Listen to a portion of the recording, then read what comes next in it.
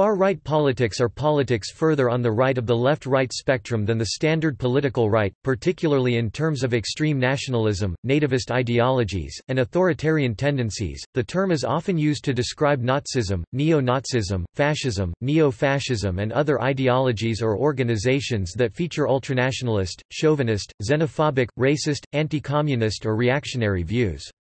These can lead to oppression and violence against groups of people based on their supposed inferiority, or their perceived threat to the native ethnic group, nation, state, or ultra-conservative traditional social institutions. Definition. Far-right politics includes but is not limited to aspects of authoritarianism, anti-communism and nativism. Claims that superior people should have greater rights than inferior people are often associated with the far right. The far right has historically favored an elitist society based on its belief in the legitimacy of the rule of a supposed superior minority over the inferior masses. Some aspects of fascist ideology have been identified with right-wing political parties, in particular, the fascist idea that superior persons should dominate society while undesirable elements should be purged, which in the case of Nazism resulted in genocide. Charles Grant, director of the Centre for European Reform in London, has distinguished between right-wing nationalist parties—which are often described as far-right such as the National Front in France—and fascism. One issue is whether parties should be labelled radical or extreme, a distinction that is made by the Federal Constitutional Court of Germany when determining whether or not a party should be banned.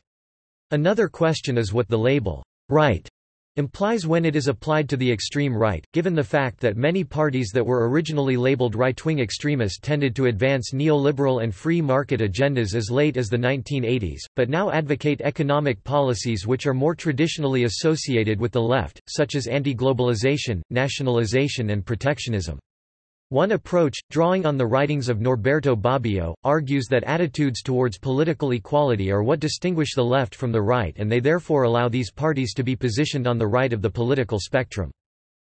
There is also debate about how appropriate the labels fascist or neo-fascist are. According to C.A.'s Mudd, the labels neo-Nazi and to a lesser extent neo-fascism are now used exclusively for parties and groups that explicitly state a desire to restore the Third Reich or quote historical National Socialism as their ideological influence. Right-wing populism, a political ideology that often combines laissez-faire capitalism, nationalism, ethnocentrism and anti-elitism, is sometimes described as far-right. Right-wing populism often involves appeals to the common man and opposition to immigration. Far-right politics sometimes involves anti-immigration and anti-integration stances towards groups that are deemed inferior and undesirable. Concerning the socio-cultural dimension of nationality, culture and migration, one far-right position is the view that certain ethnic, racial or religious groups should stay separate and it is based on the belief that the interests of one's own group should be prioritized. Proponents of the horseshoe theory interpretation of the left-right spectrum identify the far left and the far right as having more in common with each other as extremists than each of them has with moderate centrists. The hard right in the United States.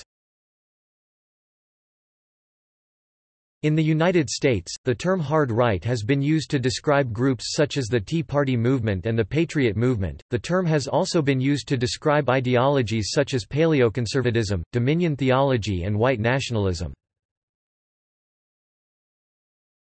The far right in the United Kingdom. History.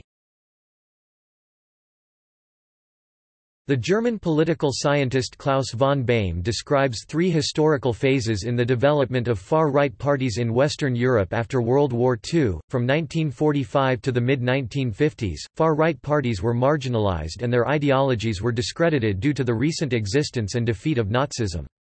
Thus in the years immediately following World War II, the main objective of far-right parties was survival and achieving any political impact at all was largely not expected.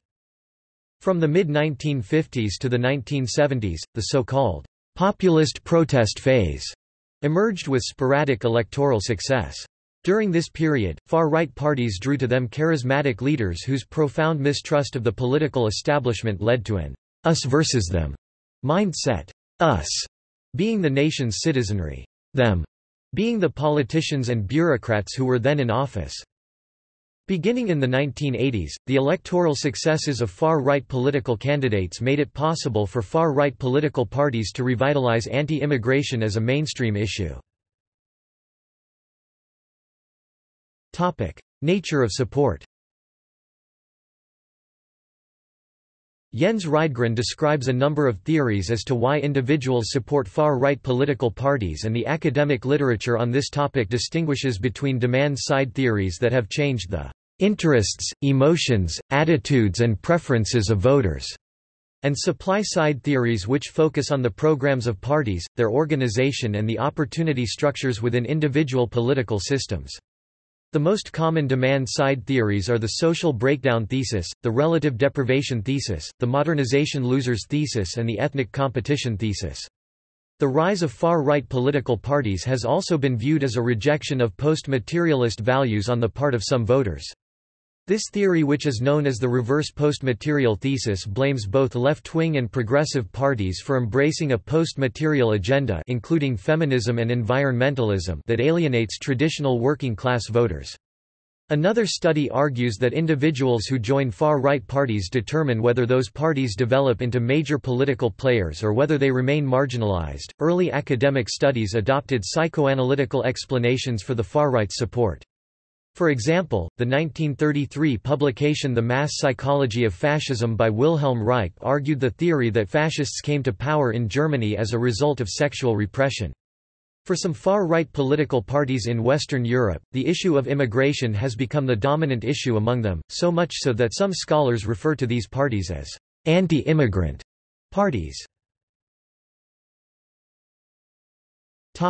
Right-wing terrorism.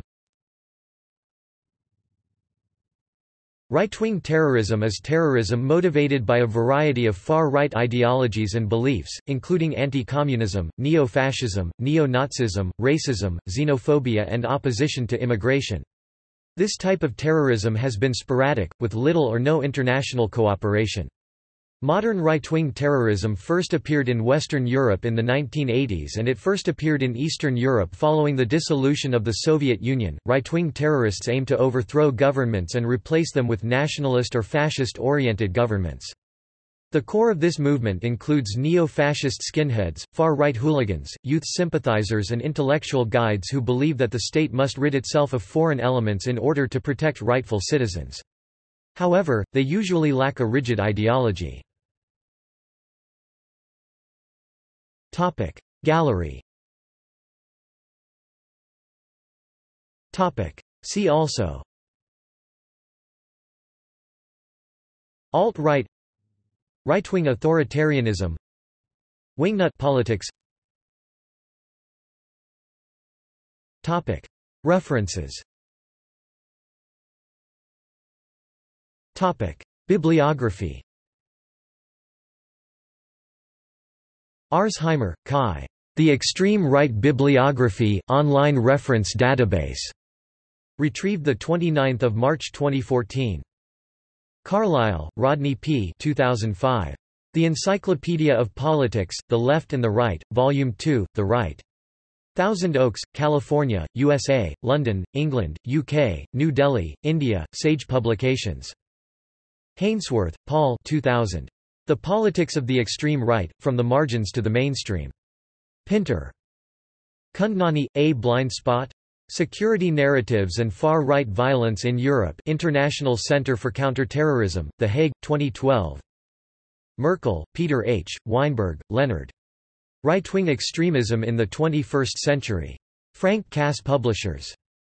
Hilliard, Robert L., Keith, Michael C. 1999. Waves of Rancor, Tuning in the Radical Right. Armonk, New York, M.E. Sharp Inc. Parsons, Craig, Smeedling, Timothy M. 2006. Immigration and the Transformation of Europe. Cambridge University Press. Wyszynski, Oliver H. 2008. Explaining Politics, Culture, Institutions, and Political Behavior. Routledge.